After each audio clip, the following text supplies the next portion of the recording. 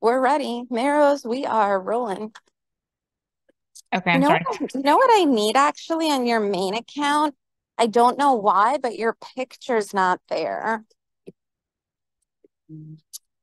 Like, I guess later, just we'll add it in. Okay. Okay. I just resent the email. So you want me to admit? Yeah, I've started to admit. Okay, let's do the admit. All right, I'm gonna go on mute. You can get started. That's it. Go ahead. Hi, everyone. Thank you for joining. My name is Mayrose, and I've been a tutor at Kweller Prep since 2016. I'm currently a medical student at Weill Cornell Medicine, and I'm excited to go over the new SAT, discuss some of the changes, and go through a sample test with everyone. So we're going to start by just giving a few extra minutes to those who are continuously joining the waiting room, and once that happens, we'll begin. Oh, I want to add today is a fancy group, Mayrose. You did not know this. I want to share. This is all Brooklyn Tech. Every single person in the chat is Brooklyn Tech. So I'm very happy and excited to tell you that this is our batch. Cool. This is Awesome. our All right. exclusive Brooklyn Tech day. Cool. So, thanks for sharing that, Francis. We'll get started. I think now is a good time to start.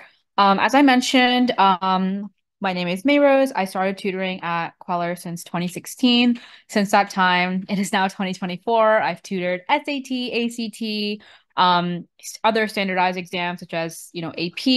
So I've definitely been through a lot of standardized testing changes, and this is yet another one of them. The new SAT, as we know, will be digital, but there also are pretty major actually formatting changes to the actual test. So I'm excited to point some of those out and just go through a sample test with you all, discuss strategies, etc.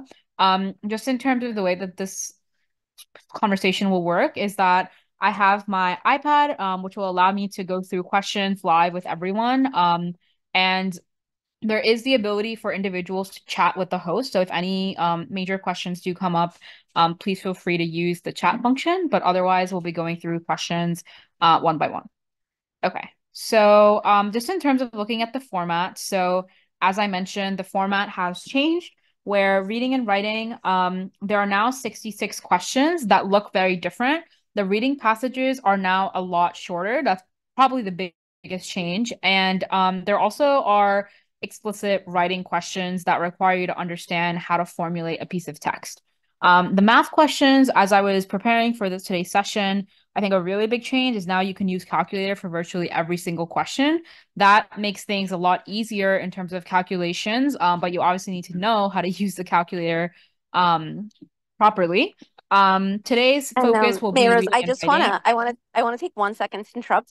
Tomorrow we're gonna go in depth on how to use the Desmos calculator. So that's gonna be a very big deal. So I'm just letting everyone know that will be tomorrow's activity. All right, back on mute. Yes, and today we're going to be focusing on reading and writing.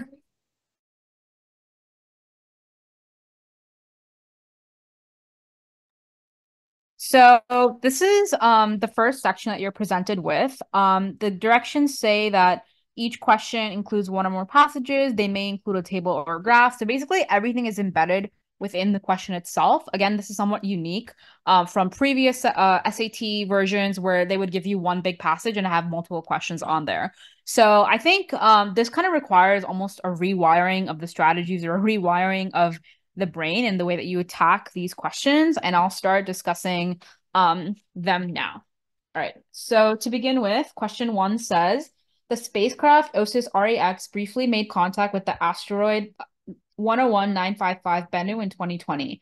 NASA scientist Daniela Dell'Agostini reports that despite facing the unexpected obstacle of a surface mostly covered in boulders, OSIS REx successfully blank a sample of the surface, gathering pieces of it to bring back to Earth. So I think the biggest change in having a much shorter passage to work with is that this is all the information you are receiving to have a logical to have the ability to conclude to get a logical answer. So oftentimes students, when I was working with them, I would recommend, if you don't understand one section of the passage, use the other section to really, gain an understanding of what's going on. Here, that really isn't an option because you only have 2 sentences to answer the question. So it's really, really important that we're close reading and we're actively reading and really figuring out what's going on. And also thinking of the question that is being asked. So the question that's being asked is which choice completes the text with the most logical and precise word. In order to determine that, we need to determine what the text itself is saying. So very generally, to get the main idea, I see that there's a spacecraft which made contact with an asteroid, and I see that a scientist is talking about this interaction, and the scientist is saying, despite facing unexpected obstacles of a surface covered in boulders, OSIS-RX, so OSIS-RX again is a spacecraft, successfully blanked a sample of the surface, gathering pieces of it back to Earth. So again, this is discussing an interaction between this OSIS-RX, which we already know is a spacecraft, and the asteroid, which we know from this sentence here. So I know that this interaction has to, depict that these two things came in contact. And I also understand that it needs to indicate that the spacecraft gathered pieces of it being the asteroid, back to Earth. So the best choice that would indicate that would be choice B, collected. The spacecraft collected a sample of the asteroid surface, therefore gathering pieces of it and bringing it back to Earth. Question 2 says, research conducted by planetary scientist Katarina Miljkovic suggests that the moon's surface may not accurately blank early impact events. When the moon was still forming, its surface was softer, and asteroids or meteoroid impacts would have left less of an impression. Thus, evidence of early impacts may no longer be present. Again, the same exact question. Which choice completes the text with the most logical and precise word or phrase? So once again, I need to understand what's really being communicated to me in these 2 sentences to answer the actual question. Now, this scientist, Katarina Miljkovic, suggests that the moon may not accurately blank early impact events. That means there has to be some, the verb that needs to fill in the blank needs to indicate some aspect of how the moon relates to early surface events. The next sentence tells us that early impacts may no longer be present because the moon was soft initially, and so early impacts won't be visible. Because of this, the best answer is A. The moon's surface may not accurately reflect early impact events, and the reasoning is provided immediately in the following sentence. Any other of the verbs, receive, evaluate, or mimic, don't make sense in the context of the moon as an object. So another suggestion that I have for questions like these, especially given that they're quite short, another really great strategy is that once you've made your answer choice clear and once you've chosen an answer choice, it would be excellent to substitute this answer choice back into the question stem. So doing so just really allows you to confirm that you have made the right decision. Okay. Question 3. Handedness, a preferential use of either the right or left hand, typically is easy to observe in humans. Because this trait is present, but less blank in many other animals, animal behavior researchers often employ tasks specifically designed to reveal individual animals' preferences for a certain hand or paw. Which choice completes the text with the most logical and precise word or phrase? So once again, we see a repetition, the question type, but there is just a different scenario or a different set of sentences that you need to answer the question. All right. So what is the setup here? So we have this discussion of handedness, and we're contrasting handedness seen in humans versus handedness seen in animals. So clearly, this is something that is important to be studied because they're talking about researchers who study this actual phenomena of handedness in animals. Secondly, there's a contrast that's really important to understand. The contrast is saying that this trait is present in this trait is present in animals, but there is less of something in animals. So what would make the most sense? The most sense would be made by choice A. This trait is present, however, it's less recognizable in many other animals, which is why the tasks are designed to reveal individual animals' preferences for a certain hand or paw. And if you think about it, logically, that makes sense. If we look at dogs or cats or any other animals, we won't necessarily know what their handedness is. Typically, they use multiple hands. Um, and so these types of tasks that the researchers are using are helpful in figuring out or revealing the preference for a certain hand or paw. Once again, plugging in all of the other answer choices, B through D, show you that B through D are incorrect. Intriguing is incorrect because there is no need for a contrast with the word intriguing. Clearly, this is intriguing in both humans and animals. That's why it's being studied. Similarly, significant doesn't make sense. It clearly is significant in animals, so the phrase "but less significant" would rule this out, and same exact reasoning for choice D. Now we can move on to question 4.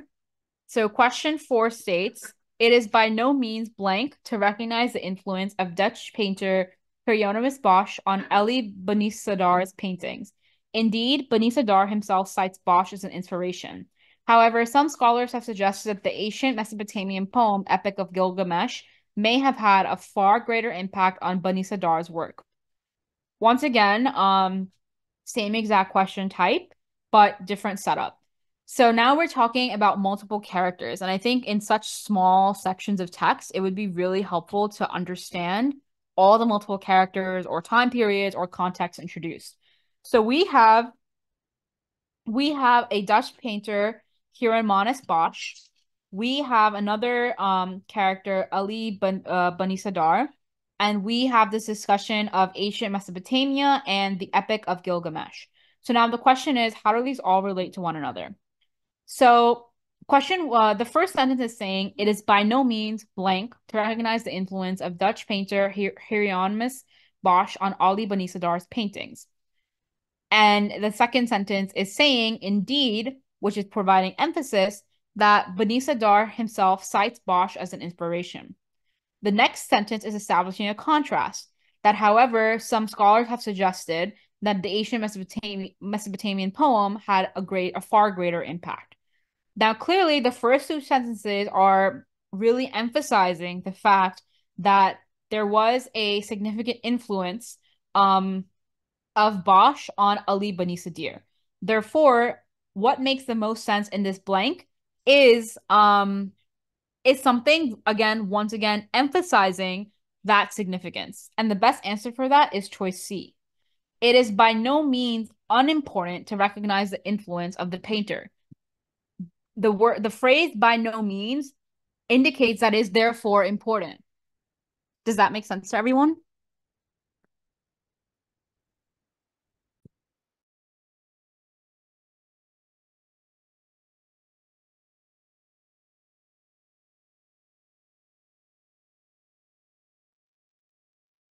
The next text now shows you another example of a different type of question. So this question is asking, which choice best states the main purpose of the text? So I'm going to give everyone like 30 seconds to quickly read it before I start analyzing.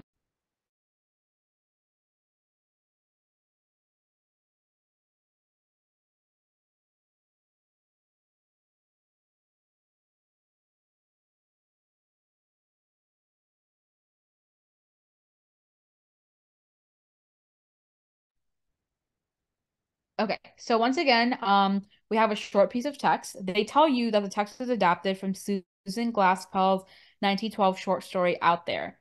And they give you context that there's an elderly shop owner looking at a picture that he recently acquired and hopes to sell. It did seem like the picture failed to fit in with the rest of the shop. A persuasive young fellow who claimed he was closing out his stock let the old man have it for what he called a song. It was only a little out-of-the-way store which subsisted chiefly on the framing of pictures.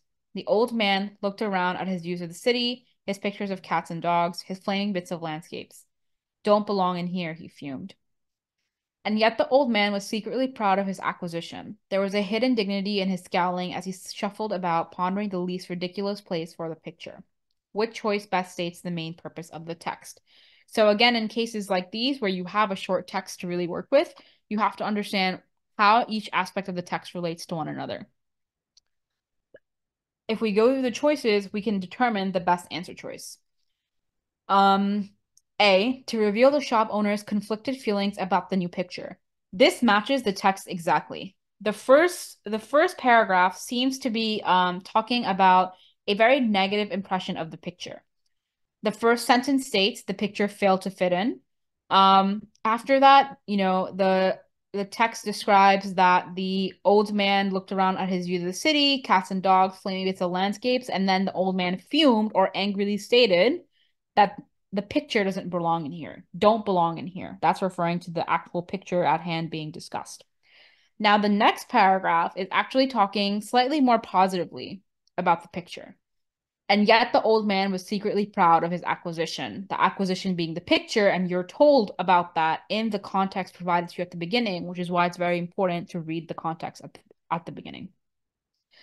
It also says there was a hidden dignity in his scowling. So therefore, again, this is giving off more of a positive impression. So choice A matches that well. However, I would always recommend using process of elimination to guide your answer choices. Choice B says, convey the shop owner's resentment of the person he got the new picture of from. Although it is discussed who he got the picture from, we have to keep in mind what is the question asking. The question's asking the main purpose. And the discussion of who he got the picture from is only in one sentence. So therefore, this is too specific to be the main idea. Choice C, describe the items the shop owner most highly prizes. This is also incorrect because while we know of other items, such as views of the city, pictures of cats and dogs, flaming bits of landscapes, we do not have a relative sense of what he prizes the most, etc. D, explain differences between the new picture and the other pictures in the shop. The only really information that we have about the new picture is that it's out of the way and not matching with everything else. We don't know much aside from that, so D is also incorrect. This makes the best answer A. Number 6. The following text is from the 1923 poem Black Finger by Angelina Weld Grimke, a Black American writer. A cypress is a type of evergreen tree. So again, once again, they're giving you context, both to orient you to the time, to the piece of text that you're reading, and to the author. They're also providing you with context about what you're going to be seeing in the text, which is that a cypress is a type of evergreen tree. Now you read the poem. I have just seen a most beautiful thing, slim and still against a gold sky. A straight black cypress, sensitive, exquisite, a black finger pointing upwards. Why, beautiful still finger, are you black, and why are you pointing upwards? Which choice describes the overall structure of the text? So this is not asking about the main idea. This is more so asking you about how the reader chooses to organize their piece of work. So once again, using process elimination, what can we say? Choice A, the speaker assesses a natural phenomena, then questions the accuracy of her assessment.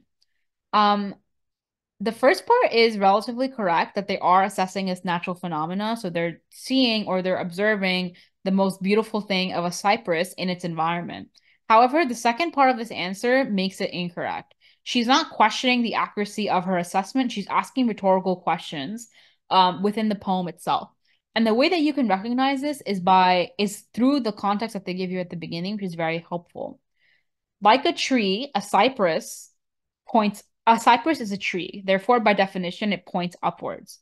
And so this question of why are you pointing upwards is more rhetorical and not her questioning the accuracy of what she sees.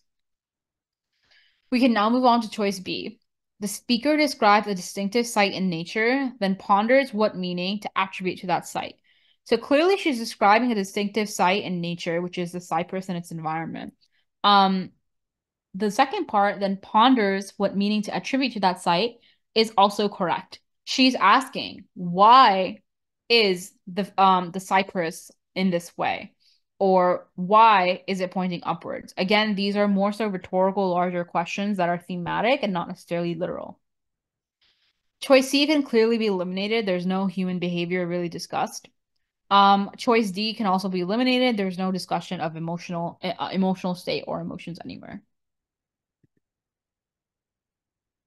Okay. The following text is from Walt Whitman's 1860 poem, Calamus 24. I hear it is charged against me that I seek to destroy institutions, but really I am neither for nor against institutions. What indeed have I in common with them, or what with the destruction of them? Only I will establish in the Manhattan, and in every city of these states, inland and seaboard, and in the fields and woods, and above every keel, ship, little or large, that dents the water, without edifices or rules or trustees or any arguments, the institution of the dear love of comrades. So one thing that I want to point out is, aside from giving you important context, what does this passage do? It gives you definitions that are in these brackets. So keel is defined as ship, Manhattan is actually Manhattan, and those definitions, understanding those, are important to actually successfully answering the question. Once again, the question is about structure. So which choice best describes the overall structure? Choice A, speaker questioned an increasingly prevalent attitude, then summarizes his worldviews. This is incorrect because there's no questioning that's happening. Immediately, the reader is starting off by saying, I hear it is charged against me. He's saying this very emphatically, very certainly. B, speaker regrets his isolation from others, then predicts a profound change in society. There's no discussion of isolation from anyone. C, speaker concedes his personal shortcomings, then boasts of his many achievements. There's no shortcoming that he discusses. He says it is charged against me. Therefore, other people charge me, or other people claim that I do this. They're posing charges against me. Therefore, he's not discussing his own shortcomings. Nor is he boasting many achievements, if any at all. He's simply saying it is charged against me, or I am accused of destroying institutions. However, I'm neither for nor against. Only I will establish in every single area, whether that be Manhattan, city, the states, fields, woods, ships, institution of dear love. Therefore, the best answer is D. The speaker addresses the criticism leveled against him, that is the charges that is discussed in the first line, and he then announces a grand ambition, and that ambition is he will establish an institution of love in every single place. Question 8. Mimosa tree evolved in East Asia where the beetle Bruchidus ternus preys on its seeds. In 1785, mimosa trees were introduced to North America, far from any B. ternus. But evolutionary links between predators and their prey can persist across countries and continents. Around 2001, B. ternus was introduced in southeastern North America, near where botanist Shu Mi Chang and colleagues had been monitoring mimosa trees. Within a year, 93% of the trees had been attacked by the beetles. What choice best describes the function of the third sentence in the overall structure of the text? Now, what is the overall structure of the text telling you? The overall structure of the text is telling you that we are discussing the evolution of the mimosa tree and the discussion of the beetle of Bruchidus ternus. So in 1785, the mimosa trees were in North America and there was no B. ternus. But in 2001, B. ternus became populated in southeastern North America, and then within a year, the mimosa trees were attacked by the beetles. So the sentence underlined is indicating what? It's indicating evolutionary links between predators and prey can persist across centuries and continents. And careful reading shows that this matches what we're being presented with. We start off in 1785, and we're then brought to 2001. So therefore indicating that even though in 1785 there was no B. ternus, once we're in the 2000s, and the B. ternus is introduced in southeastern North America, that predator-prey relationship establishes itself once again. So we can again use process of elimination. Choice A, it states the hypothesis that Chang and colleagues had set out to investigate using mimosa trees and B. ternus. Incorrect. There is no hypothesis or scientific investigation discussed of Chang. It is only discussed that they were set up there monitoring mimosa trees. B, it prevents a generalization that is exemplified by the discussion of the mimosa trees and B. ternus. Well, first of all, it is correct that the underlying sentence is indeed a generalization. All this sentence is saying is evolutionary links between predators and prey can persist across centuries and continents. There is no further information given. However, the case of the mimosa trees and B. ternus exemplifies this. As I already mentioned, we start off in 1785 and then we're brought to 2001. Further, we're brought from East Asia to North America. East Asia was where it was first discussed that this beetle preys on the seeds of the mimosa tree. And then we say in North America, this also started happening to the extent that 93% of trees were attacked by beetles. So this indeed first The sentence underlined therefore presents a generalization that is exemplified or demonstrated by the discussion of mimosa trees and bee tyrannus. Choice C offers an alternative explanation for the findings of Chang and colleague. Once again, the only mention of Chang and colleagues is that they were monitoring the trees. There's no discussion of why they were monitoring them, etc. So C is out. D provides context that clarifies why the species mentioned spread to new locations. That is also incorrect because there is no context given by the sentence. The sentence is stating something that is basically a fact. Secondly, the sentence is not explaining why the species spread. It is simply saying that links remain throughout continents and centuries. It's not specifying how the beetles came from one country to another or traversed time periods. Therefore, there is no context provided about the why. So choice B is the best answer. Okay. This is another type of formatting that is important to be familiar with for the new SAT. Typically in previous exams, they would pose old questions and they would pose two types of text and have a series of questions asking you about the relationship between text one and text two. This is the same type of setup, but again, a much, much shorter prompt. Text one. Conventional wisdom long held that human societal systems evolved in stages, beginning with hunter-gatherers forming small bands of members with roughly equal status. The shift to agriculture about 12,000 years ago sparked population growth that led to the emergence of groups with hierarchical structures, association of clans first, then chiefdoms, and finally bureaucratic states. Text two. In a 2021 book, anthropologist David Graeber and archaeologist David Wengrow maintain humans have always been socially flexible, alternately forming systems based on hierarchy and collective ones with decentralized leadership. The authors point to evidence that as far as 50,000 years ago, some hunter-gatherers adjusted their social structures seasonally, at times dispersing in small groups, but also assembling into communities that included esteemed individuals. Based on the text, how would Graeber and Wengrow, text 2, most likely respond to the conventional wisdom presented in text 1? So this is asking you your understanding of how the two texts relate to one another, whether they agree, support one another, disagree with one another, qualify one another, or add another layer to the argument. So again, the best way to go through these questions is to follow process of elimination. Um, choice A. Choice A, B, C can be eliminated, and choice D is the correct answer. I think for the purpose of time, given that we have around 60 questions to go through, I'm not going to be able to eliminate every single question for every single answer. So I'll do my best to explain why the correct answer is correct. The correct answer is, sorry, it's not D, it's B. By disputing the idea that developments in social structures have followed a linear progression through distinct stages. Why is this answer correct? This answer is correct because text one states, the shift to agriculture 12,000 years ago sparked population growth, leading to the emergence of groups with hierarchical structures. First clans, then chiefdoms, and finally bureaucratic states. They state it very linearly, what is happening in what order.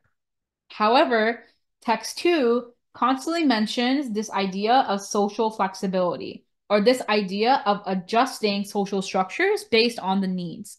And so while text 1 makes it seem more linear, text 2 is indicating that there is flexibility and variety.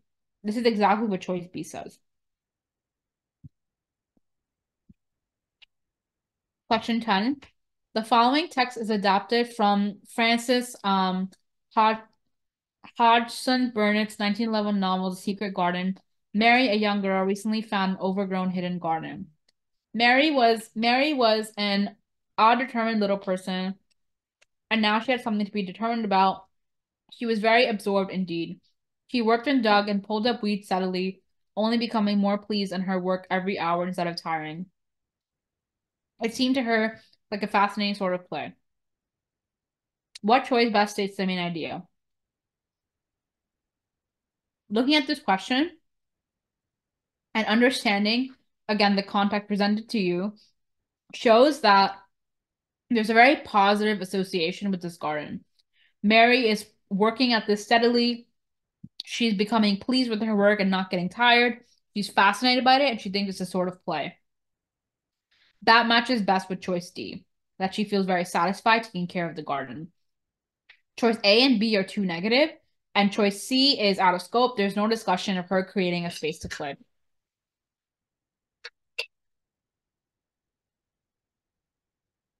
The following text is from Ezra Pound's 1909 poem, Hymn 3, based on the work of Marcantino Flamino.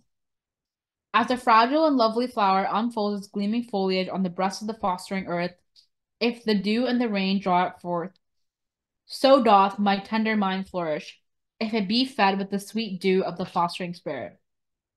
Lacking this, it beginneth straightway to languish, even as a flower born upon dry earth, if the dew and the rain tend it not. Based on the text, in what way is the human mind like a flower? So, in order to answer this question, we need to understand where the parallel is drawn between the human mind and the flower. That parallel is drawn here. So doth my tender mind flourish if it be fed with the sweet dew of the fostering spirit. This makes the correct answer choice C, that the mind requires proper nourishment in order to thrive. The text says that the mind will flourish only if it's fed with the sweet dew of the fostering spirit. And again, we understand that flowers or any plant creatures require nourishment for their survival. 12. The following text is adapted from Jack London's 1903 novel, The Call of the Wild. Buck is a sled dog living with John Thornton in Yukon, Canada. Thornton alone held Buck. Rest of mankind was as nothing. Chance travelers might praise or pet him, but he was cold under it all. That too from a demonstrated man, he would get up and walk away. When Thornton's partners, Hans and Pete, arrived on the long-expected raft, Buck refused to notice them till they learned they were close to Thornton. After that, he tolerated them in a passive sort of way, accepting favors from them as though he favored them by accepting. Which choice best states the main idea? The correct answer to this is D. There's a constant emphasis that Buck and Thornton have a relationship that is unlike a relationship of any other. It states the rest of mankind was as nothing for Buck. Buck refused to notice people until he learned that they were close to Thornton. So again, there's this constant emphasis of the relationship between Buck and Thornton, and it is such that Buck holds Thornton in higher regard than any other person.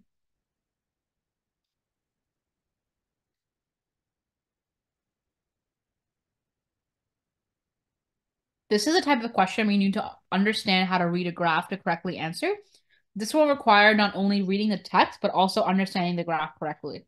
And so my recommendation is to first read the text provided so you understand the context of the graph, then read the graph, and finally, make sure to eliminate answer choices and choose the correct answer based on both the text and the graph.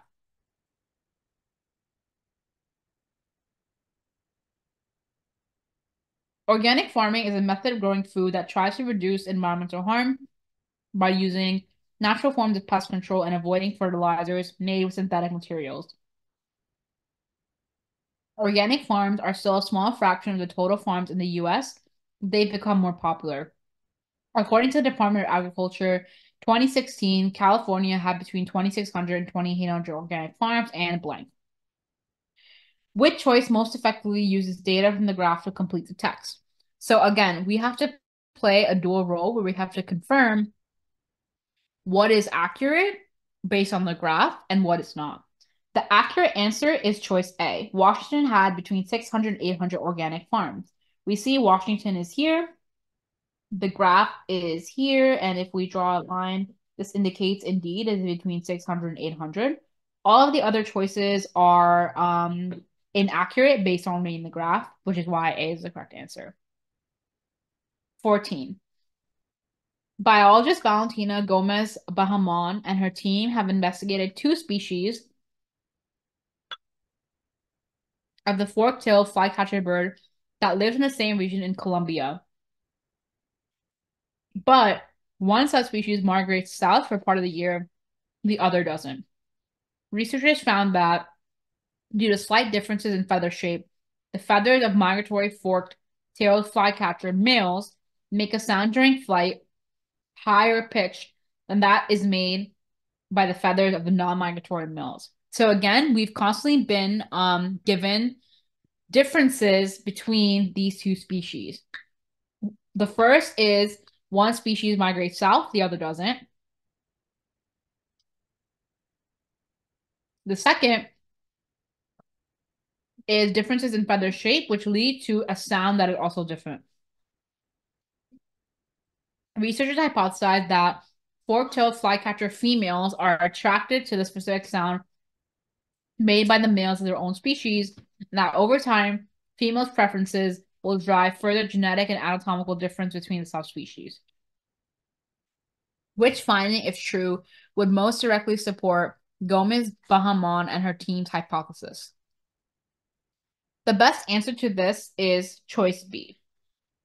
The reason for that requires you to first understand what is the hypothesis. The hypothesis is flycatcher females are attracted to the sound made by their own subspecies, and over time, females' preference will drive further genetic and anatomical divergence. Therefore, the finding has to relate to male-female attraction. The only choice that has to do with this is choice B. Choice C is generally talking about communication and pitching of sounds. Choice D is talking about breeding habits. Choice A is talking about migration. Again, choice B is the only choice that talks about male-female interaction. And what is the answer saying? Answer is saying over several generations, sound made by the feathers of migratory males grow higher pitch relative to that made by the feathers of non-migratory males. Why is this answer correct? The answer is correct because it's addressing time, which was also discussed in the hypothesis that over time this happens. Secondly, it's discussing the differences between the sounds of both species, and it is the sound that the female is attracted to. So therefore, the best answer relating to the hypothesis is choice B. Okay. Once again, we have a passage where we're presented not only with a text, but another piece of information. In this case, it's a table.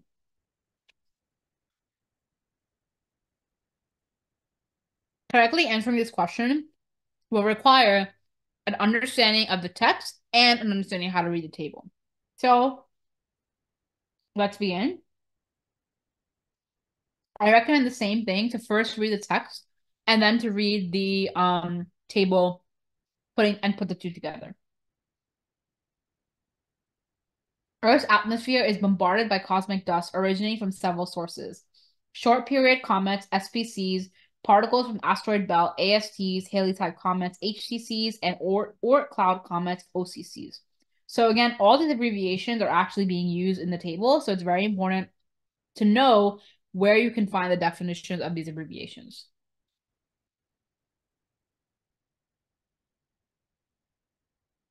Some of the dust material vaporizes in the atmosphere in a process called ablation, and the faster the particle moves, higher the rate of ablation. Astrophysicist Juan Diego Carrillo Sanchez led a team that calculated average ablation rates for elements in the dust, such as iron and potassium, and showed material in slower moving SPC or AST dust has a lower rate than the same material in faster moving HCC or OCC dust.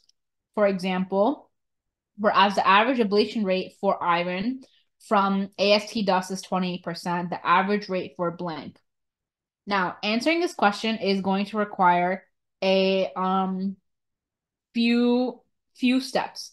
The first is understanding that this question is posing a contrast due to the word whereas. So the stuff following the comma needs to indicate that contrast. Secondly, it requires understanding what I underlined right here. Material in slower moving things has a lower rate of ablation than things moving fast. So we are comparing the same material in different mediums or in different systems. So off the bat, I know that the comparison has to be made with the same material but in different environments. That automatically eliminates choice B and D because these are talking about different elements of sodium. We have to talk about iron and use the same dust, but we have to see or use the same element, but we have to see how it is in different environments.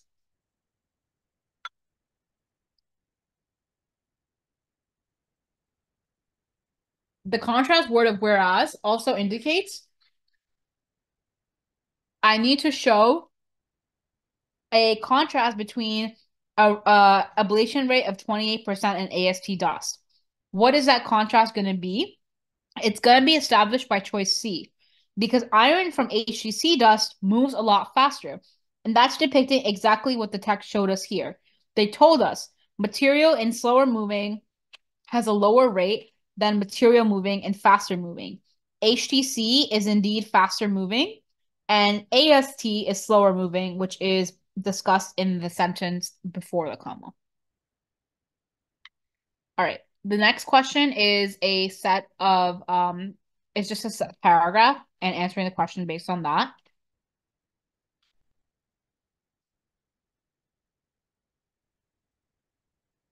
Art collectives of the United States and Vietnam-based collective, the Propeller Group, or Cuba's Los Carpinteros, are groups of artists who agree to work together,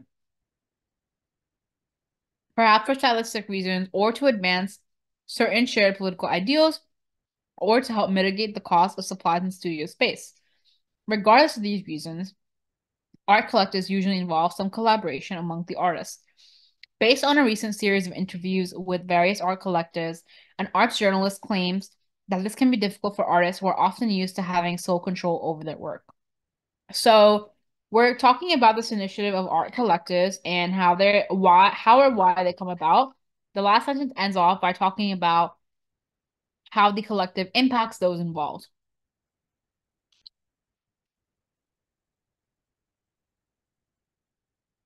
The quotation is what's being asked about. Which quotation from the interviews best illustrates the journalist's claims? Well, the journalist claims what? The journalist claims that being involved in art collectives and having this collaboration can be difficult for those who have sole control over their work. So once again, it needs to address the idea of difficulty or the idea of something not being super convenient or easy. It needs to address that. Um choice C is too positive, so therefore cannot be correct. Um and the only choice that addresses difficulty or the only choice that addresses that is choice A. That the collective didn't last because we had a difficult time sharing credit and responsibility. That's the exact discussion talked about in the journalist's claim that it's difficult for artists to be involved in a collaborative effort because they're used to having control.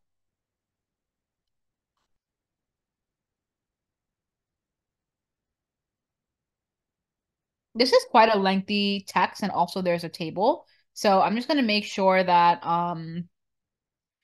I give people like 30 seconds to quickly read it before I start analyzing it.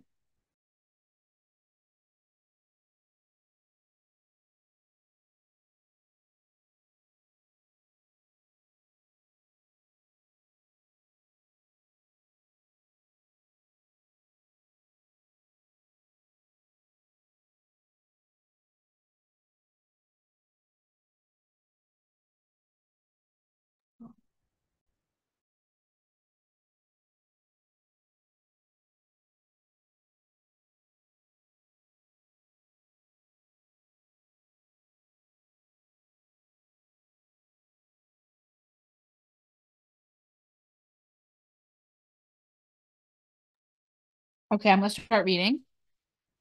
Mycorrhizal fungi in soil benefits many plants, substantially increasing the mass of some. A student conducted an experiment to illustrate this effect. The student chose three plant species for the student chose three plant species for the experiment. including 2 that are mycorrhizal hosts, species known to benefit, and 1 non-mycorrhizal species, a species that doesn't benefit and may even be harmed. Student then grew several plants from each species, both in soil containing the fungi and in soil that was treated to kill the fungi and others. After several weeks, the student measured the plant's average mass and was surprised to discover that. So, first part of this question requires understanding what phenomena is being discussed. The phenomena being discussed is that this fungi benefits many plants and it increases their mass. That's great. And it obviously would only increase their mass in things that are its host. So there's 2 host species, corn and marigold, and there's 1 non-host species. Secondly, what you need to understand is this word of surprise, and that's why I underlined it. This word of surprise is indicating to you that the results have to be unexpected because it's already known how the species interact in fungi. The only choice that can be correct for this type of question setup is choice A. Broccoli grown in soil containing fungi had a slightly higher average mass than broccoli grown in soil that had been treated to kill fungi. Why is that? Broccoli is a non-host of this fungi. Therefore, according to the text and the background information provided, this species should not benefit from and should actually maybe be harmed by the fungi. However, what do we see? When the broccoli is grown in soil with the fungi, its mass is 7.5. When it's grown in soil treated to kill fungi, its mass is actually less. Therefore, the fungi had a positive effect on the species, although it is not a host. That makes it surprising, which is what the text set you up for, making the correct answer choice A. Question 18. Several artworks found among the ruins of the ancient Roman city of Pompeii depict a female figure fishing with a cupid nearby. Some scholars have asserted the figure is the goddess Venus, since she is known to have been linked with cupids in Roman culture, but University of Leicester archaeologist Carla Brain suggests cupids have also been associated with fishing generally. The fact that a cupid is shown near the female figure, therefore, the word therefore indicates to you that this is establishing some sort of conclusion. And the best conclusion that can be established is choice A. The text tells you that although scholars have said the figure has to be Venus, there's a counter argument, or there's a counter perspective that cupids and fishing generally go together. Therefore, just because there is a cupid with a female figure does not fully paint the picture that the figure has to be Venus. Question 19. Literary agents estimate that more than half of all nonfiction books credited to a celebrity or other public figure are in fact written by ghostwriters, professional authors who are paid to write blank, but whose names never appear on book covers. Well, the question is asking which choice completes a text that it conforms to the conventions of standard English. And as you can see, the basic word choice is the same for every question, but the grammatical setup is different. This is more so an explicit grammar question.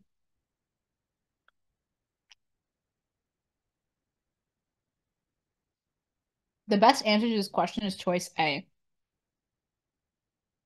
The reason for that is peoples is being used in the possessive context, and stories is being used as a noun. People's stories can also be translated to the stories of people.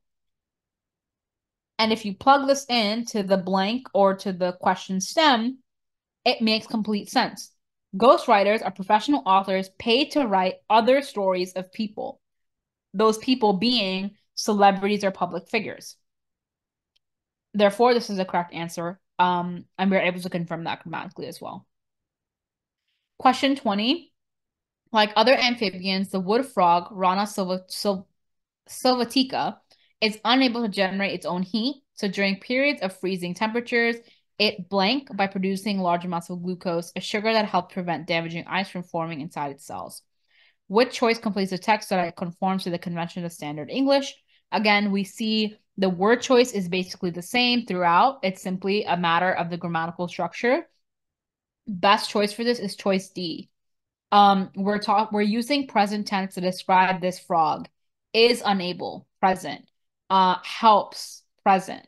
Um, producing, present. So the best answer for this is also going to include simple present tense, which is choice D.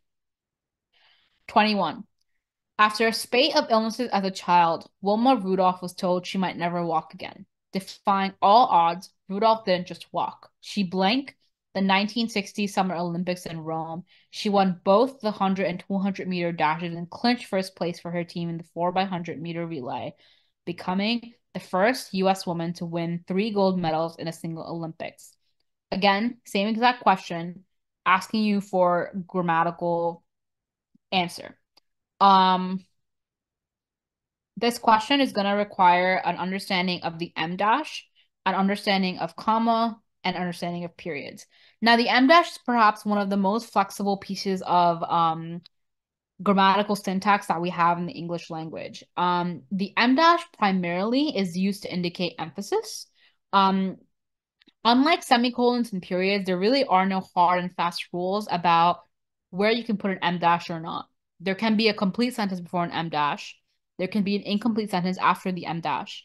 I would say that's typically the most common scenario because again, the em dash is for emphasis primarily.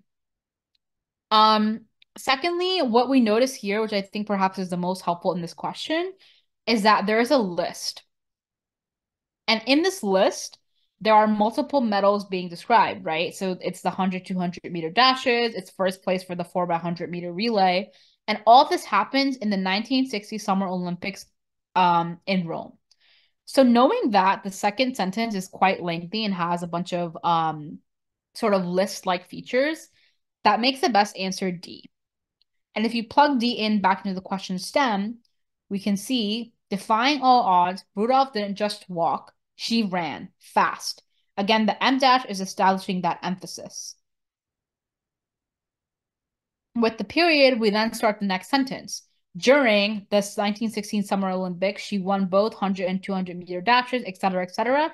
The question stem now perfectly flows, and D is the correct answer. 22. In many of her landscape paintings from the 1970s and 80s, Lebanese artist Etel Adnan worked to capture the essence of California's fog-shrouded Mount Tamalpais region through abstraction, using splotches of color to represent the area's features. Interestingly, the triangle representing the mountain itself blank among the few defined figures in her painting. Once again, it's a grammatical question. You need to understand in this choice subject-verb agreement. We see that there are plural tenses used like as and were, and there's also singular like is. So we need to understand what is the subject. The subject of the sentence is the triangle. The triangle has to be singular. That eliminates A, that eliminates C. And reading the sentence, we know that the best tense would be is. So the correct answer is D. Senegal sculptor Mary Watt's blanket art comes in a range of shapes and sizes. In 2004, Watt sewed strips of blankets together to craft a 10 by 13 blank. In 2014, she arranged folded blankets into 2 large stacks and then cast them in bronze, creating 2 curving 18-foot tall blue bronze pillars. Once again, a grammatical question. And if you guys can look at the answer choices, you see it's semicolon and comma differentiation. Now, semicolon, thankfully, unlike em dashes, have hard and fast rules. They can only be used to separate complete sentences.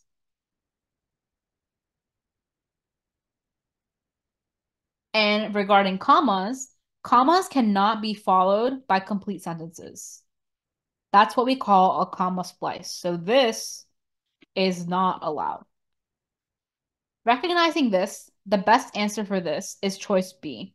Looking at the length of the sentences and looking at the fact that the sentences are different ideas, having a semicolon in between is going to allow us to take a pause, which is important punctuation-wise, and also separate the 2 complete sentences.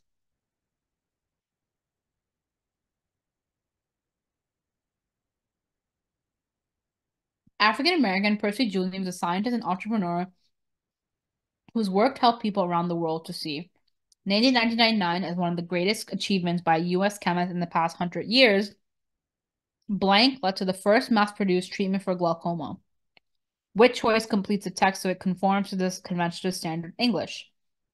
Now, once again, you need to understand what is the subject of this sentence. The sentence starts off by saying, named in 1999 as one of the greatest achievements by U.S. chemists in the past 100 years, blank led to the first mass-produced treatment for glaucoma. So someone is leading or led to this treatment. Therefore, the subject of after the comma has to be the scientist, Julian themselves. That should immediately follow the comma. That eliminates B and D. What leaves the best the best answer choice is choice C. It was Julian's 1935 synthesis of the alkaloid physostigmine that led to the first mass-produced treatment for glaucoma. This is grammatically correct. Choice A introduces an unnecessary semicolon. 25. The Arctic Alpine Botanic Garden in Norway and the Jardin Botanical Rio de Janeiro in Brazil are two of the many botanical gardens around the world dedicated to growing diverse plant blank, fostering scientific research, and educating the public about plant conservation. So the question is asking once again grammatically, which choice best completes the text? The best answer for this is choice B. And this is again one of those examples where we're not following hard and fast rules, but we're more so understanding the pattern. What we see is, again, there's almost a sort of list happening here. Fostering scientific research, educating the public about plant conservation, dedicated to growing diverse plant species. With this list, because it is slightly more complex, semicolons are being used to separate each clause of the list. Because without the semicolons, the sentences are going to be too lengthy or will fall into a comma splice, which again is an improper use of a comma. This makes choice B correct.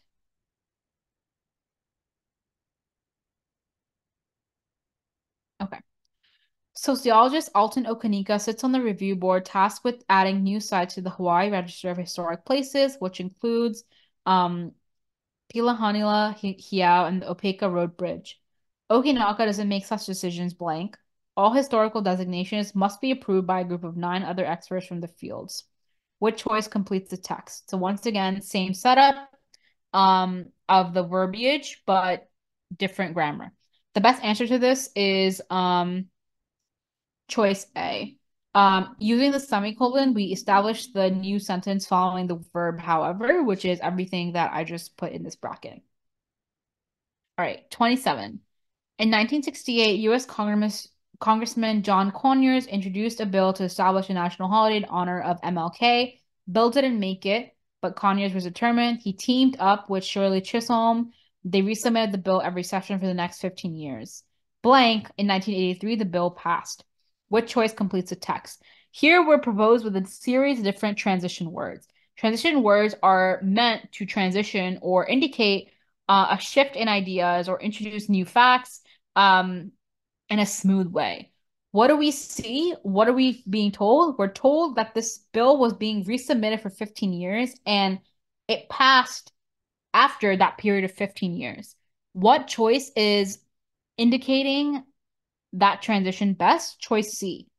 Finally, after 15 years of constant work, constant resubmissions, finally it passed in 1983. 28. Geoscientists have long considered Hawaii's Mauna Loa volcano to be the Earth's largest shield volcano. Blank, according to 2020 study by local geoscientists, Hawaii's Puhahonu shield volcano is significantly larger. So once again, we're being proposed with a series of transitions.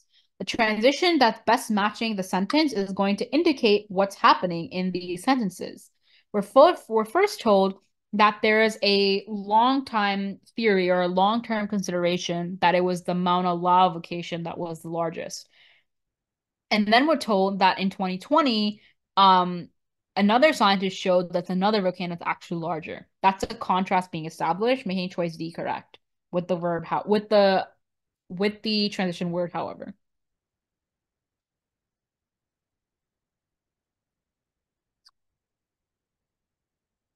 29.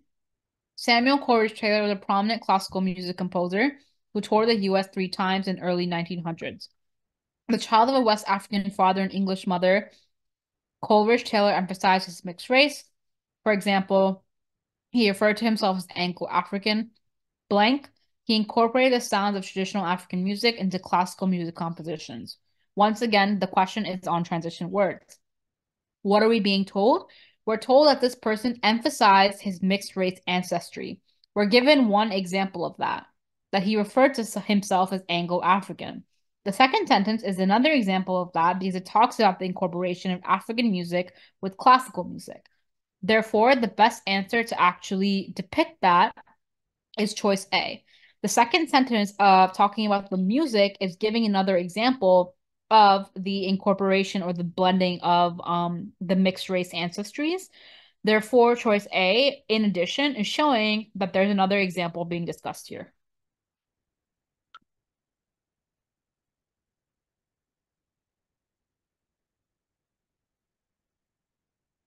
30.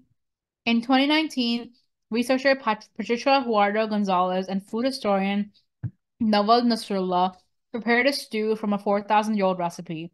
When they tasted the dish, known as pasutro, they found it had a mild taste and sense of calm. Blank, the researchers, knowing that dishes were sometimes named after the unintended effects, theorized the dish's name unwinding referred to its function. Help diners relax. Okay, so we see here that there's a discussion of preparation of this dish. The second sentence says, when the researchers tasted this, they felt a sense of calm. The last sentence states that the researchers knew that dishes are named after their functions and they theorized this. So there's a very logical sequence of events. They taste something, they feel or they recognize how it tastes or how it makes them feel, and ultimately they generate a theory. The best transition indicating that is therefore. Alternately is establishing a contrast. So is nevertheless somewhat. And likewise indicating a parallel being drawn or a similarity being drawn, but there are no parallels or similarities being drawn. Like I mentioned, it's a very logical sequence of events, and therefore is the best answer because after knowing this information, the researchers are able to formulate this theory.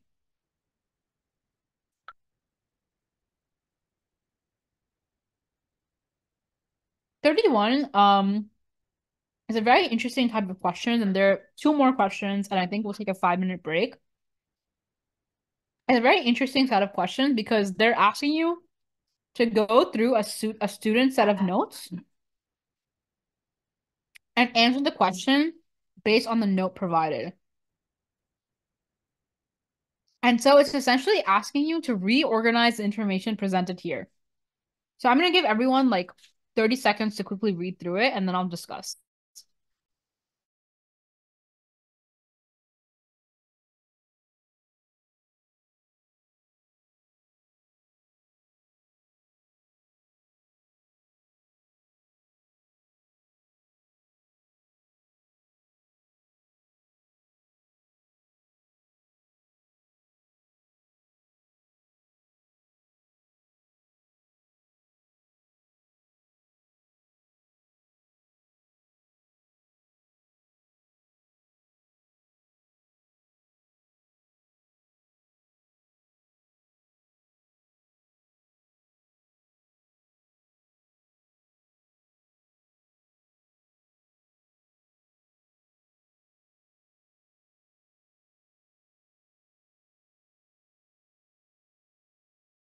Okay, now that everyone has gotten a chance to read it, we need to understand the question. Student wants to emphasize the difference between baking soda and baking powder. Which choice uses information from the notes to accomplish this goal? The best answer for this is choice D. The reason for that is unfortunately buried within the notes, so we just have to find it. So the question is saying, sorry, the answer is saying to produce carbon dioxide in liquids, baking soda needs to be mixed, baking powder does not. Um, I was able to verify this through this bullet, which says to produce CO2 or carbon dioxide, baking powder needs to be mixed with the liquid, but not with an acidic ingredient. Um, this matches exactly what it said here, that baking powder does not need to be mixed with an acidic ingredient. And the baking soda aspect is listed here. To produce carbon dioxide, baking soda needs to be mixed with liquid and an acidic ingredient. So what's common is that both produce carbon dioxide, and in both, the context is within liquid mixture. Therefore, this setup can be used to describe both the baking soda and the baking powder. However, the soda needs to be mixed with an acidic ingredient and the baking powder does not. All right, last two questions, and I think we'll perhaps take a 5 to 10 minute break. 32. While researching a topic, a student has taken the following notes. Once again, same exact setup. Unfortunately, we have to dig through the notes to find the answer. What's the question? Student wants to describe unwoven light to an audience unfamiliar with Susani Park. Which choice is the best? Well, who was Susani Park? That's described right here. And unwoven light is also described right here. Again, if your audience is unfamiliar, you need to understand what is the most important information I need to convey to my audience. The best answer for that is choice D. You're given the piece, it's unwoven light. You're told its time and context. Time is 2013. The context is Korean American artist, and you're given the full name of the artist. And then after the comma, you're given all the information about what the work shows. 33. While researching a topic, student has the following notes. Once again, same exact setup, different type of question. Students wants to present research to an audience unfamiliar with Angkor Wat. So what is Angkor Wat? So that is a structure in the Cambodia that was first built to honor the god Vishnu and then became a Buddhist temple. So again, the unfamiliarity has to do with the Angkor Wat structure. Finally, they also discuss Angkor Wat in the context of archaeologist Noah Hidalgo. But again, this is an archaeologist and talking about his analysis. So perhaps that is not going to be relevant to the actual text. Oh, sorry. The archaeologist is Noah Hidalgo Tan. So that is going to be relevant to the text because the question is asking to present their research to the audience unfamiliar with Angkor Wat. So the best answer for that is choice C. Choice C presents the research, which uses a certain technique. It presents what the research revealed, which was hundreds of images hidden in the temple, and it tells you the temple was a Cambodian temple. It defines what the temple was. The other choices, so choice B does not even discuss Angkor Wat. Choice D does not discuss the research of TANs, which is a requirement as posed by the question. Choice A, although does mention Angkor Wat, does not discuss what it is. So if someone is unfamiliar with it, they will not know what you're talking about. All right. That brings us to module 2, which is another 33 questions. Let's take a 5 to 6 minute break and reconvene at around 8:14. Oh, sorry. Reconvene at around 8:13.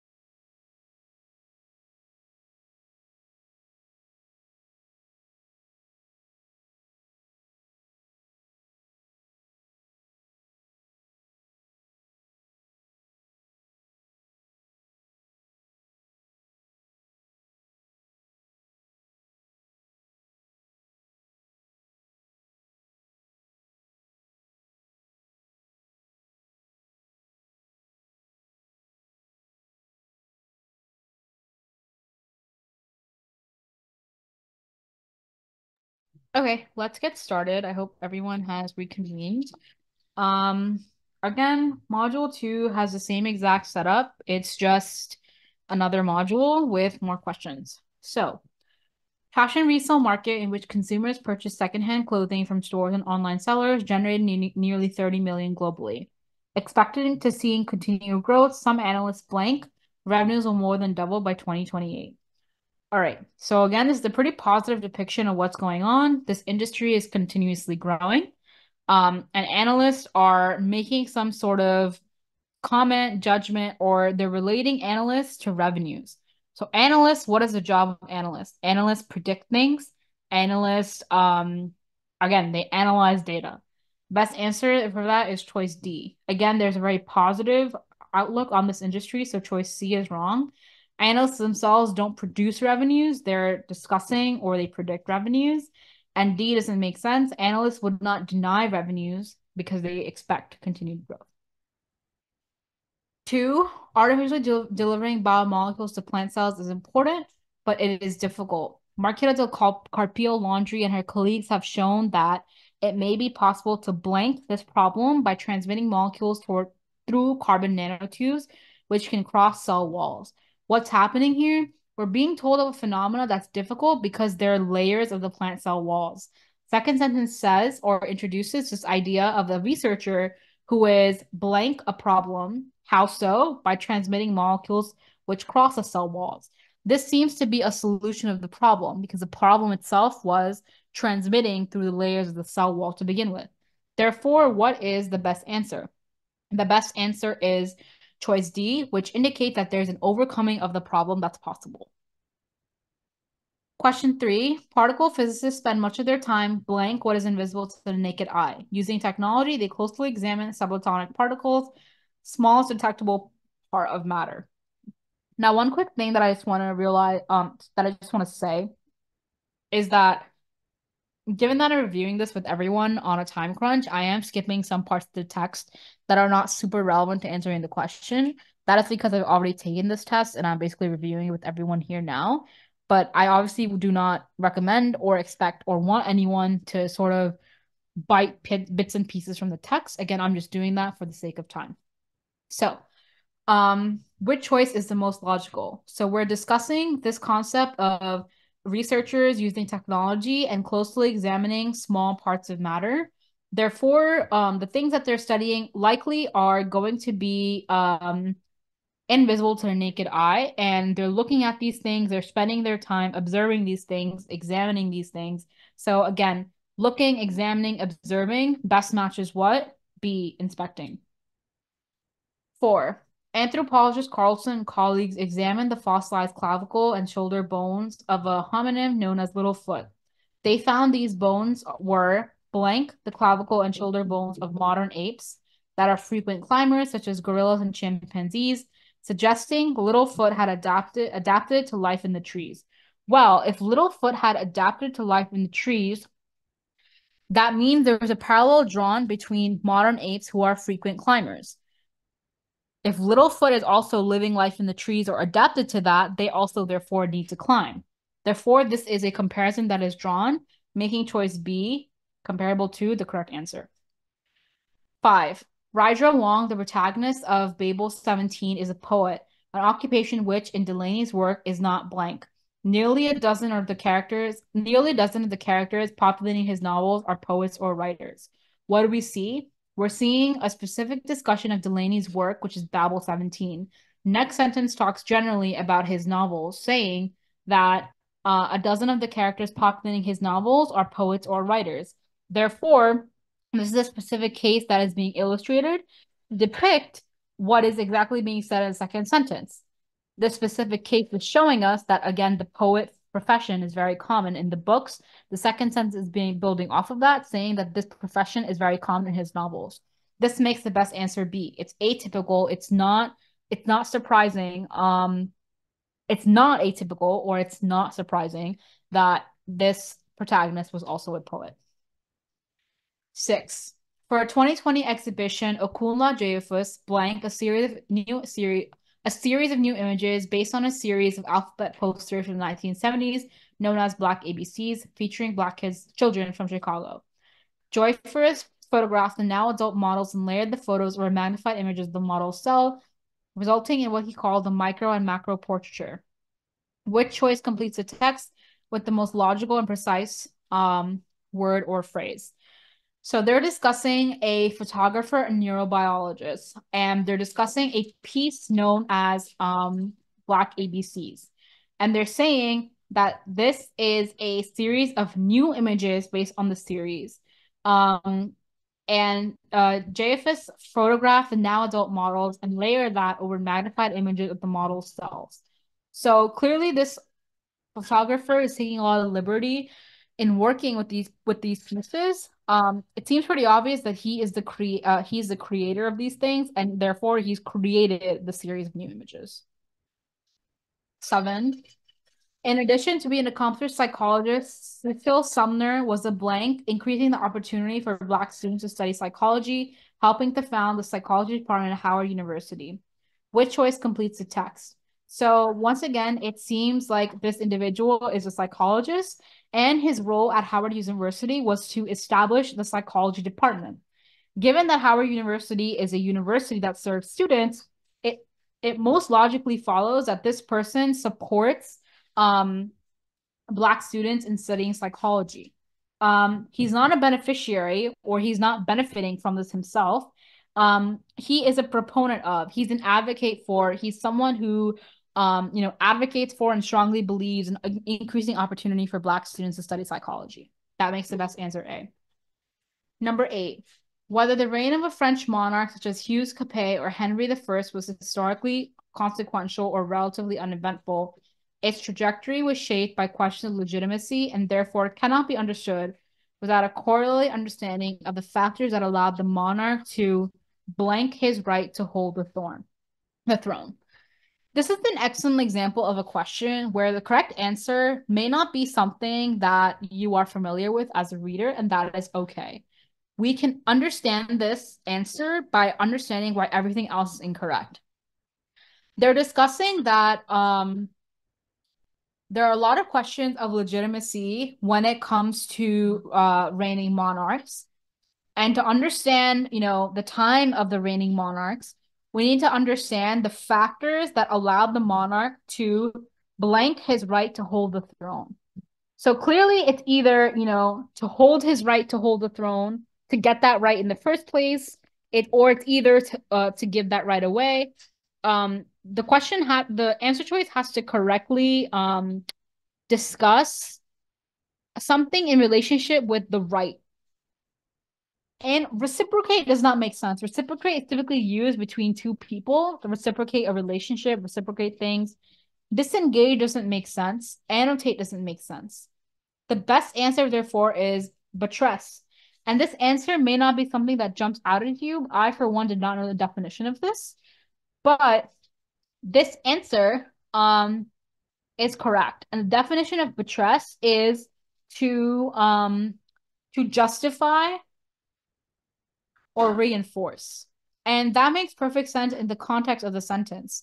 That in order to understand the reign of these monarchs, you need to understand the factors allowing the monarch to justify his right to hold the throne. Think about it. If we're talking about a complex time period where there are multiple people fighting for the throne, we need to figure out what was it that allowed the ruling monarch to justify holding the throne in the first place, or to justify getting the throne. All right. 9, some bird species don't raise their own chicks. Instead, adult females lay their eggs in other nests next to another bird species' own eggs. Female cuckoos have been seen quickly laying eggs in the nest of other bird species. After the eggs hatch, non-cuckoo parents raise the cuckoo chicks as if they were own. Which choice describes the function of the underlying sentence? The first two sentences generally talk about bird species and the process of adult females laying eggs in other nests. The underlying sentence now specifically introduces the cuckoo species and the phenomena where they quickly lay eggs in the nests of other bird species while the other birds are out looking for food. Therefore, the underlying text is providing a specific example of the behavior discussed. This best matches with choice C. We do not talk about physical features of female cuckoos.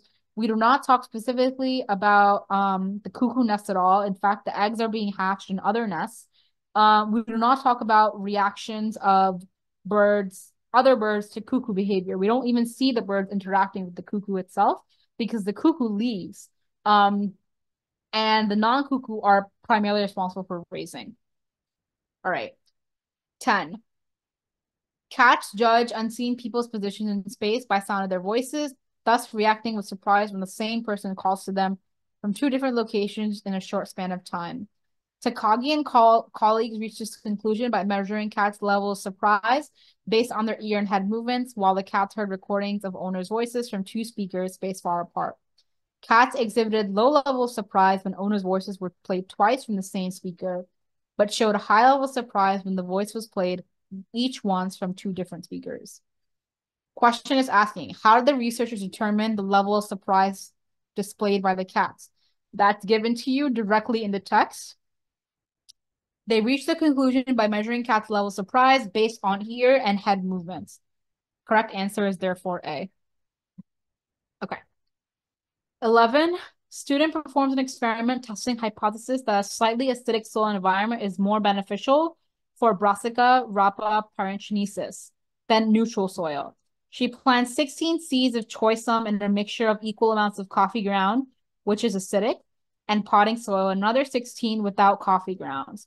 Two groups of seeds exposed to the same growing conditions, monitored for 3 weeks. Which finding, if true, would weaken the student's hypothesis? Very important that you're looking at the question being asked. If it needs to weaken the hypothesis, it must go against the background knowledge. The background knowledge that is known, or the actual hypothesis, is acidic is good and neutral is bad. What is the opposite of that? The opposite of that is choice A. The choisum planted without coffee grounds were taller than the choisum planted in the mixture with coffee grounds. That is the opposite, because clearly here, the neutral environment or without coffee grounds environment was more beneficial than the acidic environment, which had the coffee grounds. 12. The Young Girl is a 1920 short story by Catherine Mansfield. In the story, narrator takes a 17-year-old girl and her brother out for a meal. In describing the teenager, Mansfield contrasts the character's pleasant appearance with her unpleasant attitude, as when Mansfield writes. So again, what are they contrasting? Pleasant appearance, unpleasant attitude. And the question wants you to pull a quote illustrating that. Best answer for that is B.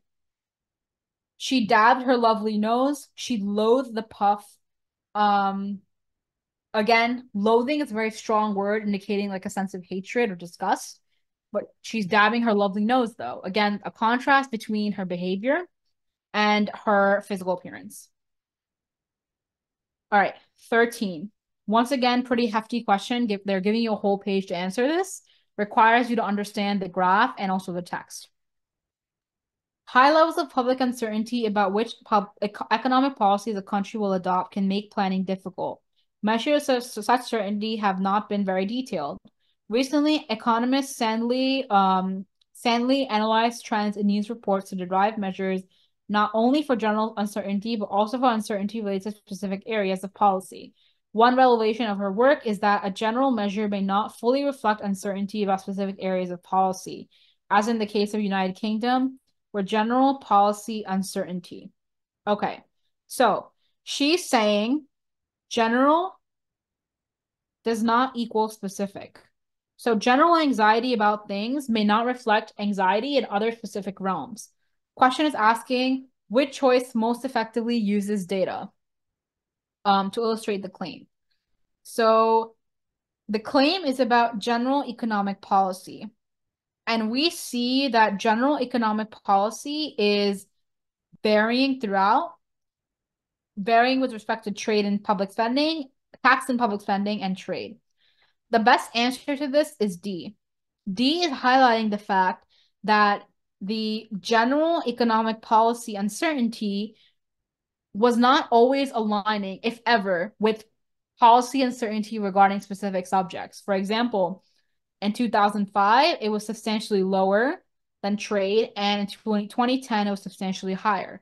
That's showing that the general economic policy, again, is not the best reflection of how people feel about specific policies.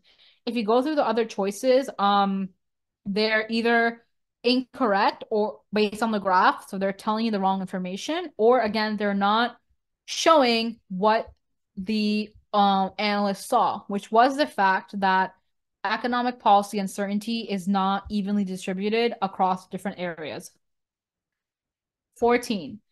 Linguist Deborah Tannen has cautioned against framing contentious issues in terms of two highly competitive perspectives, such as pro versus con. This debate-driven approach strips issues of their complexity and, when used in front of the audience, is less informative than the presentation of multiple perspectives in a non-competitive format. To test this hypothesis, students conducted a study in which they showed participants one of three different versions of local news commentary. Each version featured a debate with two commentators with opposing views, a panel with various views, or a single commentator. Which most strongly supports Tannen's hypothesis? Well, once again, what is her hypothesis? Her hypothesis is debate-driven approaches are less informative than presenting multiple perspectives in a non-competitive format. That's all listed over here. Therefore, the multiple panel, the panel with people with multiple views, the panel that has three commentators with various views is going to be more informative than the debate format. That best matches choice C. On average, those who watched the panel correctly answered more questions about the issue than those who watched the debate or the single commentator. Again, she claimed that it's more informative for people to listen to something in a non-competitive format. That best matches C. King Lear is a circa 1606 play by Shakespeare. In the play, King Lear tests his three daughters' devotion to him. He later expresses regret, as is evidence when he. What choice uses a quotation to illustrate the claim? It has to show regret. It has to show it has to show it has to show like, again, as I mentioned, regret. The best answer to that is choice C. Um, Choice A is solely talking about himself. I am a man, more sinned. That's not necessarily describing regret. Um, Choice D, once again, says of himself, talking about himself. Choice B, he's talking during a storm. The tempest will not give me leave to ponder. Once again, no regret. Says to himself while striking his head. So he's talking to himself and he's hitting or striking his head. Beat at this gate that lets thy folly in. Again, folly means like foolishness things, etc. And thy dear judgment out. So he's beating his head and he's saying, this gate let folly in and judgment out. So it shows that he recognizes his foolishness and that he lost judgment. All right. 16. Shakespeare's strategies address broad themes that still appeal to today's audience. Romeo and Juliet, set in Italy at Shakespeare's time, tackles the themes of parents versus children, love versus hate. Play continues to be read and produced widely around the world. But understanding Shakespeare history plays can require a knowledge of several centuries of English history. Consequently, okay, once again, there's a contrast being established. They're saying it's a very, very popular thing, but the plays require you to really understand history. So they're contrasting tragedies, which are very popular even today, with popular themes and appeal to audiences even today, with plays that require knowledge. So which choice logically completes the text? So choice C is out because it's only talking about Romeo and Juliet. The best answer is choice A. Theatergoers and readers are likely to find Shakespeare's history plays less engaging than the tragedies. This choice is correct because it's connecting the history and the tragedies together. Therefore being the correct answer. 17. Ancestral prevalence of civilizations from which present-day Pueblo tribes descended emerged as early as 1500 in an area of what is known as southwestern U.S., dispersed suddenly in late 1200s, abandoning established villages with systems for farming crops and turkeys. Recent analysis comparing turkey remains as Mesa Verde, one such village in southern Colorado, to samples from modern turkey populations in Rio Grande of north central New Mexico determined latter birds descended in part from turkeys cultivated at Mesa Verde shared genetic markers appearing only after 1280. Thus, researchers concluded. There's a lot going on here. We have the Pueblans who dispersed in 1200s. Then we're talking about recent analysis comparing turkey remains at Mesa Verde. Um, the choice most logically completing the text is choice B. The reason why is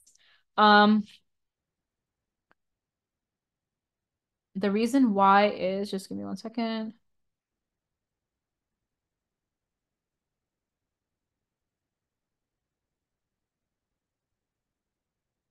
Okay.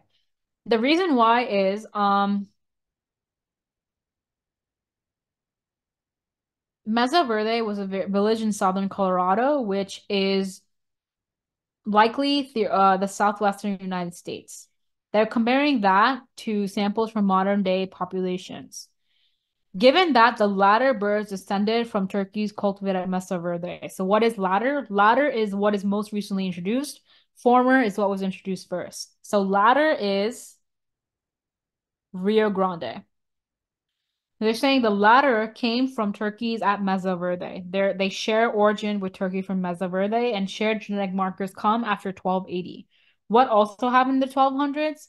The Pueblans abandoned their villages. So the most logical answer is when they abandoned their villages, they migrated to the Rio Grande area. They carried their farming practices with them, which is why the turkeys are now showing genetic marker similarities. 18. One challenge when researching whether holding elected office changes a person's behavior is the problem of ensuring the experiment has an appropriate control group. To reveal the effect of holding office, researchers must compare people who hold office with people who do not, but who are otherwise similar. Since researchers are unable to control which politicians win elections, they therefore the purpose of this paragraph, the point of this paragraph is talking about an appropriate control. We need to find people who are similar to office holders, but the only difference must be they do not hold office. What best choice recognizes that theme and uses that to complete the text? Choice D. Researchers can't control who wins elections. That's why they can never figure out who is the control group. Because again, the control group needs to be people who are similar to office holders, but they're just not in office themselves. Choice C is opposite. The control group should not differ from office holders in significant ways. That's exactly opposite. D is the best answer. 19. In his book Bengali Harlem and the Lost Histories of South Asian America, Vivek Bald uses newspapers, census records, ship logs, and memoirs to tell the blank who made NYC their home in the 20th century. Standard English, this is a grammatical question. Okay, well, we see the setup, story or stories. Best answer, it makes sense that it's a plural because they're telling the stories of multiple people. Again, he's telling memoirs, so memoirs are going to be of multiple people. Common sense would also tell you this is not like an autobiography, it's going to be of multiple people. The immigrants are nouns. We don't need the possessive for that, so choice C is the best answer. 20. In Memory, Test, and Autobiography, Howardina Pindle explored themes, blank, healing, self-discovery, and memory. What choice best completes the sentence? I think clearly this one is choice A. You don't need a comma or an em dash or a colon. 21. Sona Charyapotra, an Indian American, and Doniel Clayton, an African American, were frustrated by a lack of diverse characters in books. In 2011, they joined forces to found Cake Literary, a book packaging blank, specialized in the creation and promotion of stories told from diverse perspectives. What best is standard English? The answer to this is choice B. These two writers joined forces to found Cake Literary, a book packaging company that specializes in the creation and promotion of diverse perspectives. 22. I really do think one of the best ways to answer these questions, given that they're standard grammar, is to just plug them into the question stem and see if it makes sense. Study led by scientist Rebecca at Wisconsin-Madison found that black bears eating human food before hibernation have increased levels of a rare carbon isotope, due to higher 13C levels in corn and cane sugar. All right, what choice completes the text standard English? Well, we see carbon 13 and then we see 13C. Logically, 13C is an abbreviation for carbon 13, so parentheses can be used. Secondly, the rare carbon isotope is introduced with a comma, if you guys see right here. Therefore, it's basically an adjunct clause or an extra clause embedded within the main sentence. Adjunct clause are typically separated by commas. So you'll have a separate clause just giving more information. The main clause will be outside the commas. Therefore, you need a comma at the end of the adjunct clause. And because this is only an abbreviation of carbon 13, the best answer is D. And if you imagine this sentence plugged in, it both looks and sounds completely correct. All right. In 2010, Noah Hidalgo Tan was visiting the 12th century temple of Angkor Wat when he noticed markings of red paint on the temple. Blank, the help of digital imaging techniques, he discovered the markings are part of an elaborate mural. Okay. When he noticed markings of red paint on the temple walls, with the help of digital imaging techniques, he discovered what? So the best answer is D. These are two separate findings. He first notices, then he uses digital imaging techniques. You separate the sentences, everyone is happy, the sentences are complete and correct. All right. Working from an earlier discovery of Charpentier's, chemists Charpentier and Doudna, winners of the 2020 Nobel Prize, recreated and reprogrammed so-called genetic scissors of a species of DNA-cleaving bacteria, blank a tool that is revolutionizing the field of gene technology. The best answer, again, is going to sound correct when you plug it in, and it's going to make the most sense. What did they do? These scientists recreated, reprogrammed genetic scissors. And what did that do? That created a tool revolutionizing the field of gene technology. They did this to forge a tool. Another strategy I want to recommend here is something that I call eliminating the fluff. It's really important to recognize what the question is asking you and how you can get to the right answer by making things as simple as possible for yourselves. Here, it seems like there needs to be a verb that is indicative by the questions you're given. So eliminating the fluff means you're going to eliminate everything else from the sentence that you don't need to answer the question. So I can simplify the question and say, chemist Charpentier and Jennifer Doudna, I don't care that they're Nobel Prize winners, recreated and reprogrammed genetic scissors. And what did this do? They did this to forge a tool. So read the whole sentence. Chemists Charpentier and Doudna recreated and reprogrammed genetic scissors to forge a tool revolutionizing the field of gene technology. Removing the fluff just makes sure that you're able to read the sentence and focus on the most important parts and not be distracted by other things. 25. In 2016, Vanessa Galvez oversaw the installation of bioswales vegetated channels designed to absorb and divert stormwater along streets of Queens by reducing the runoff flowing to city sewers. Okay, so the comma introduced after city sewers means that you need to introduce the subject that has successfully reduced the runoff. What is that subject? That subject is bioswales. Bioswales are designed to absorb and divert stormwater. Therefore, what needs to immediately follow the comma? The term bioswales. That is seen in B and C. Now, grammatically, the best answer is B. C is unnecessarily lengthy, and the verb setup is awkward and inappropriate. I'll just give everyone a second to quickly read that.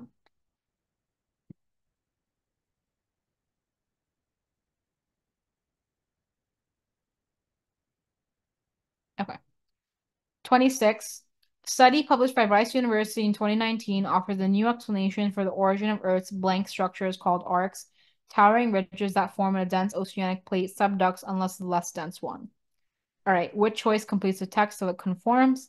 Answer is B. A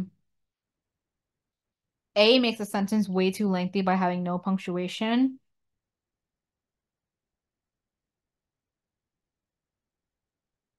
B is the best answer. The new explanation offered is being introduced by a colon. Colons can often be used for defining terms. or two, introduce lists. By using the colon here, they're indicating that the new explanation is what's after the colon. And the new explanation is arcs form when dense ocean plates subduct under less dense ones. Okay. The next set of questions are once again asking you to go through someone's notes and then make logical conclusions. So let's just get to those set of questions quickly. Um, Okay. During 2021 launch, Rocket Lab's Electron rocket experienced an unexpected failure. Its second stage booster shut down suddenly after ignition. Blank, instead of downplaying the incident, Rocket Lab CEO publicly acknowledged what happened and apologized. Okay. So clearly the incident has had to already happen for the CEO to acknowledge it and apologize for it. Therefore, the best answer has to be something indicating that shift in time, and the best answer is A. The launch happened. Afterwards, the CEO publicly acknowledged and apologized. Everything else doesn't make sense. 28. When soil becomes contaminated, it can be removed from the ground and disposed in a landfill. Blank contaminated soil can be detoxified by a photoremediation. Plants that can withstand high concentrations of metals absorb pollutants and store them in their shoots, which are cut off. Which choice completes the text with the most logical transition? Okay, so again, we're talking about two different processes. The first is disposing soil. The second is the decontamination or detoxification of soil by this process. Therefore, we're introducing two ways to decontaminate soil or decontaminate the environment. One is just throw it out. The second is follow this process of storing toxic things in plants and preserving soil and also preserving plants. This is therefore indicating a contrast, making choice A the best example, the best answer choice. It's an alternative. All right. I'm not going to read through the bullets for the sake of time. Student wants to explain advantage of Honk Henry calendar. What choices uses relevant information? So an advantage is something positive for the Henry Honk and something negative or something not positive about the other calendar. So what do we see about the Henry Honk? So the Henry Honk is permanent and has 364 days. Further, because it has 364 days, the scheduling is predictive. On the other hand, the Gregorian calendar has 365 days, and because of that, calendar dates are different every year. So clearly the advantage is predictable scheduling for Henry Honk, unpredictable scheduling for Gregorian, because Gregorian calendars have different days every year. The best answer choice depicting that is choice C. Henry Honk is more predictable than the Gregorian calendar, and the reason for that is because it is designed so calendar dates would happen on the same day of the week each year. All right. 30. Student wants to present the influence theory to the audience unfamiliar with the Haudenosaunee Confederacy. Which choice is most effective? So in order to understand this, we need to understand who is the Haudenosaunee Confederacy. We're told that in bullet 1. It's a 1,000-year-old alliance of 6 native nations. All right. Choice A does not even discuss the Haudenosaunee Confederacy at all, so it's automatically incorrect. The question requires you to talk about them. Choice B is also incorrect because we're simply name dropping the Haudenosaunee Confederacy, given no context of who they are. The best answer is choice C. The reason is, although they don't explicitly state the Haudenosaunee Confederacy, they do state the influence theory, which is that the principles of the Great Law of Peace influence the U.S. Constitution, and they embed the definition of the Haudenosaunee Confederacy, the definition being an alliance of 6 native nations, within the sentence itself. Choice D is also correct because it does not actually talk about the influence theory. The influence theory is very well defined in the notes, where it says this theory is the influence theory, and that theory believes the principles of Great Law of Peace influence the Constitution. All right, question 31. Students wants to emphasize how hot the sun is relative to nearby stars. Which choice most effectively uses relevant information from the notes? Okay. The best answer is choice A. We get a temperature of the sun. We get a classification of the sun that is a G star, and we're told the sun is hotter than most stars with nearby it. That correctly emphasizes how hot the sun is nearby relative to everything else. Choice B is incorrect because although we're given a temperature of the sun, we're not told what it means for parsec for other stars to be A through F. We don't know if A through F is actually hotter than the sun. All we are told is the sun is 98,000. We're not told how that compares to the stars nearby. Um, Choice C is completely out because we have no context of how hot the sun is. Choice D is also out because once again, we do not know whether K, M, A, or F means it's hotter or cooler than the sun. We're just told this is the temperature of the sun and it's a G star. Choice A correctly gives the temperature of the sun and also tells us comparatively how that temperature compares to stars around it. All right, 32 and 33. Thanks so much for bearing with me, everyone. We're almost close to the end. Student wants to introduce Catherine Halverson's book to an audience familiar with Atlantic Monthly. Which choice is most effective?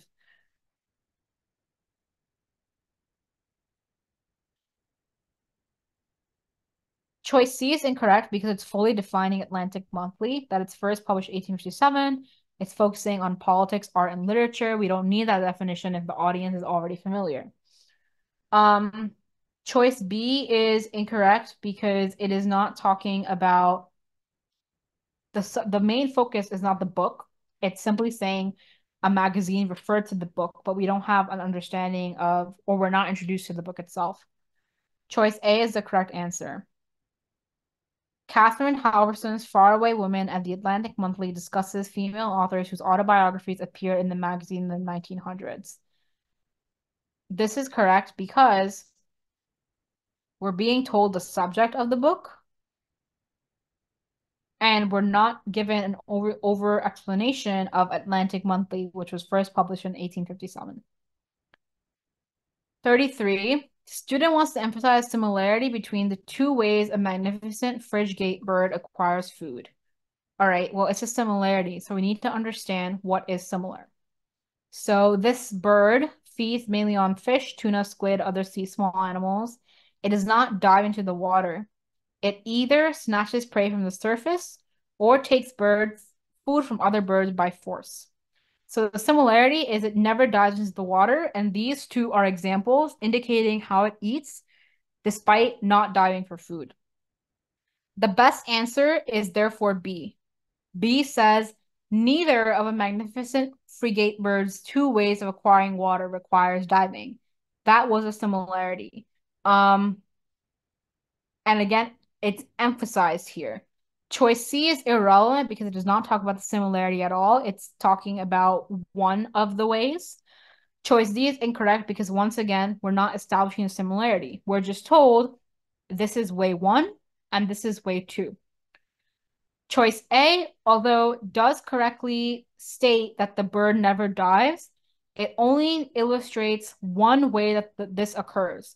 So it sounds more so like an example rather than emphasis. Choice B is the best answer, but it's clearly emphasizing that in two ways of acquiring food, neither require diving into water. So that clearly illustrates the similarity between two ways of meal prepping for this bird.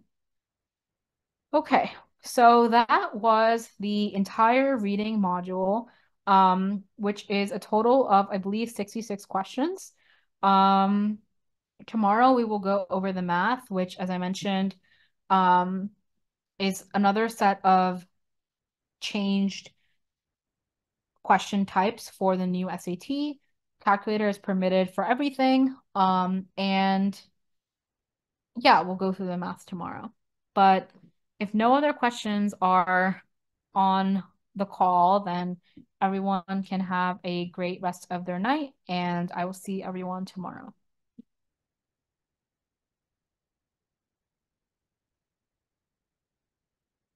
Any questions? I hope this was helpful for everyone who was in attendance.